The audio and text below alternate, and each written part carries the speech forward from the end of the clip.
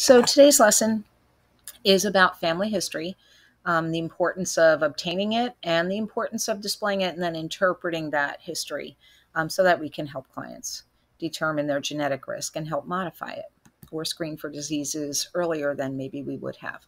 By the end of this unit, you should be able to discuss the importance of obtaining a thorough family history from a client. You should be able to describe methods to collect and display that information. You should be able to identify individuals at risk for health problems by virtue of family history who could use a referral to genetic counseling, somebody whose scope of practice is a little more specialized than yours. They have more information to share and more options to offer. You should be able to also construct a 3-generation pedigree and determine some basic things about the probable transmission of a trait through a simple pedigree.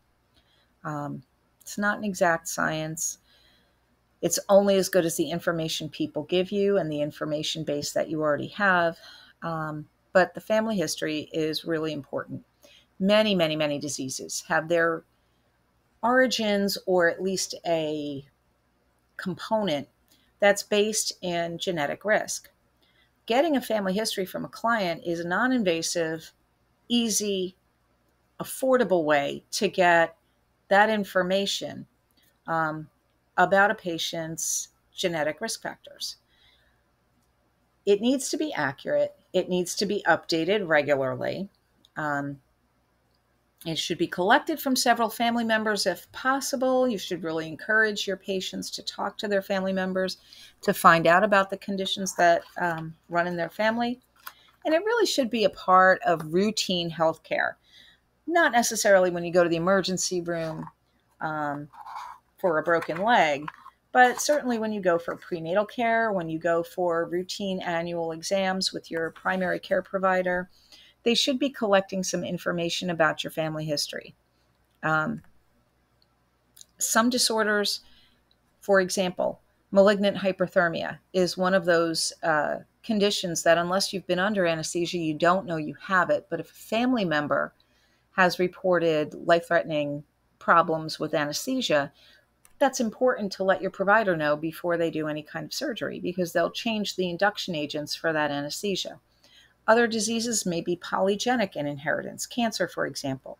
So if we know that a family history of cancer exists, even if we don't screen for the genes or we don't know where the genes are to screen for, we can usually schedule them for earlier diagnostics.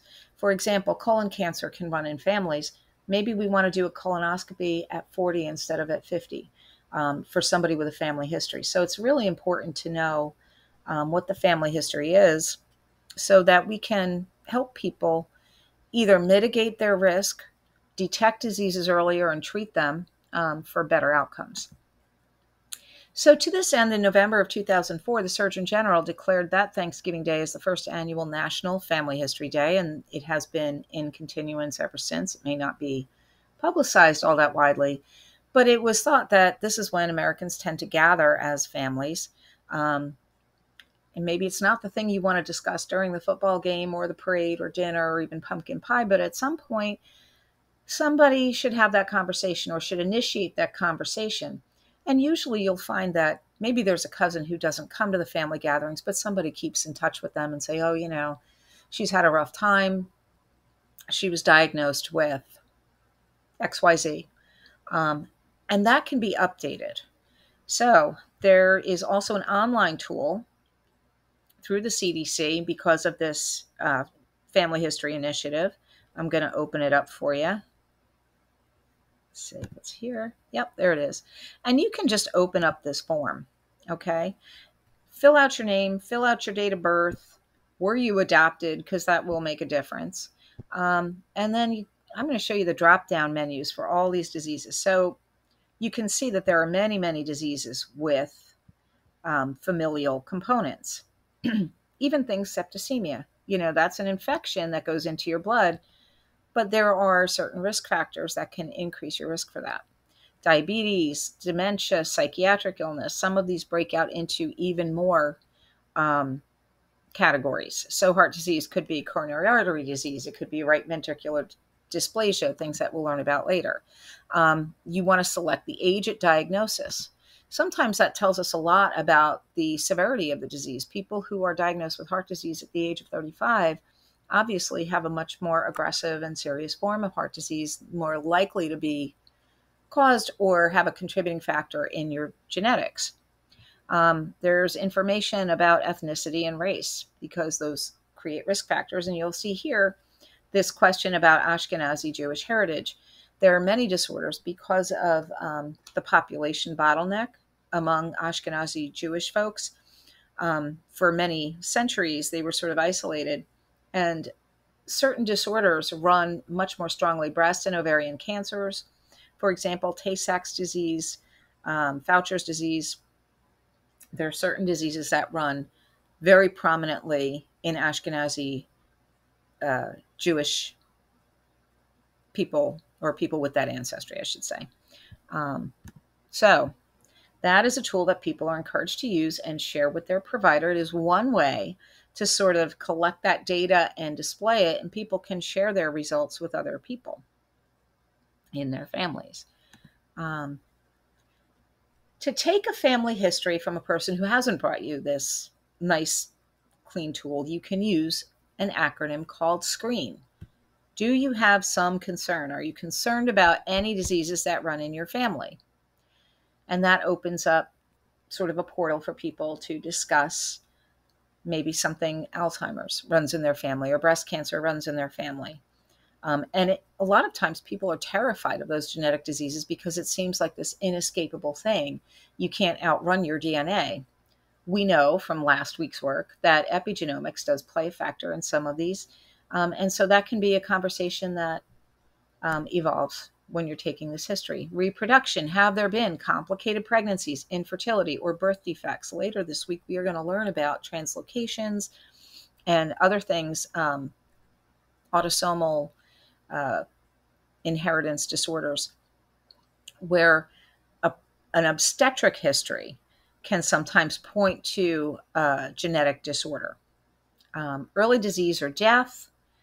Anyone in your family becomes sick or died at an early age. Again, if somebody had colon cancer at the age of 41, that would be an indication to screen everybody in that family much younger than we would screen the general population.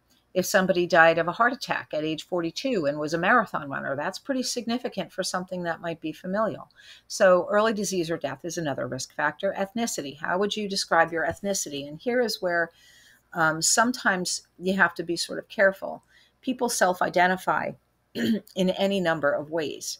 So sometimes you can sort of expand that conversation to say, and how do your parents, what nationality, what ethnicity do they identify as? And sometimes get that information from people. Non-genetic. Are there risk factors that seem to run in your family for things you didn't know were genetic? So, for example, alcoholism, very strong genetic component that people might not realize because they think of it as a behavioral disorder or disorder of choice. So we're going to ask about non-genetic diseases. Cleft lip and palate. Most people don't think of those as genetic. They really aren't, technically speaking. They can be caused by teratogens, but there's a genetic vulnerability or susceptibility in some individuals and in some populations for things like that. Other things about taking a family history, the SCREEN mnemonic is great, but it never hurts to have a standardized tool. And this is the kind of thing that those of you who are in practice settings should be looking at. Now, this is one questionnaire. It's a little bit blurry, but I'm going to see if I can blow it up. It has information. Birth mother is in bold, birth father, because people can identify family members as their mother or father who aren't their mother or father. Biologically speaking, they took on that role as parents, but that is a social relationship and not a biological relationship. So that's important to know. It's important to know if people's parents are still living, what they died from, and at what age, what diseases they carry. March of Dimes has another great tool. I'm going to open that up for you. And it's information about both, like, prospective parents. Information about ethnicity, information about things that might be teratogens. So prescription medications, over-the-counter medications, illicit drugs and nicotine. And then here are the health conditions. So things that people might not associate with a genetic component often do have that. Autism, there is a strong genetic basis. Birth defects, including heart defects or spina bifida. Now, spina bifida, you might say, well, that's a deficiency of folic acid, but there are some embryos that are more susceptible to neural tube defects than others by basis of the way that they process folic acid. Blindness from birth or before the age of 40, blood clots, cancer, cystic fibrosis, all of these can have genetic components. And then there's some place for free texting. They want to know about preterm babies. Then there are some links for people who want to do that. So this is a tool that can be used. A standardized tool can be really, really important when you're taking a family history. That way you don't miss anything. It's important to go in a systematic order and to ask specifically for things that are A, of interest to why that person came for care, and B, known to have a genetic component the person might not think to volunteer. Genetics referral, when to refer to a genetics counselor. Well, part of our job when we're collecting all this information is to be able to stratify risk. Person at high risk for hypertension because 3/4 of the adults in their family have been diagnosed with it, probably should be referred. A person with a poor obstetric history should definitely be referred. If there's infertility, if there's recurrent miscarriages, sometimes those are red flags that tell us that the person has a problem in their chromosomes. Either there's a translocation or a duplication or an inversion. There's something that is interfering with the formation of viable, healthy gametes. If you have a child in your family with a developmental disability, it's also a good time to refer to a genetic counselor. All of these things have genetic components. And the best person to discuss the relative risk and odds ratio is not the generalist baccalaureate nurse who's working in a hospital or an outpatient setting. It's the person who has the training to do it. So the red flags, personal or family history of disease with strong genetic component. The person's diagnosed with von Willebrand's disease, which is a bleeding disorder, or their father was diagnosed with Huntington's disease, which is an autosomal dominant disorder. Once you hear those things, you should be thinking, well, maybe this person needs a referral. Infertility or recurrent miscarriage, any kind of poor obstetric outcome, recurrent stillbirths, recurrent developmental disabilities, that person should also be. So here is your mnemonic for those red flags. We have F genes. F stands for family history. G, group of congenital anomalies. Obviously, you see a bunch of birth defects. You know that there's something that may be a genetic component. If it keeps happening, it's not, just a mistake or an accident. Something is going on that warrants further investigation. E, for extreme or exceptional presentation of common conditions. So diabetes is a common condition, but it's commonly, if it's type 2 diabetes, it's commonly diagnosed after the age of 40. If you're seeing it in individuals who are 18, 20, 25, that's extreme. That's exceptional. If we are seeing heart disease, person dies of a heart attack at age 40, certain cancers, as I said, colon cancer at the age of 39, that would warrant further investigation. Neurodevelopmental delay is things like autism, intellectual disability, which could be caused by something like Fragile X.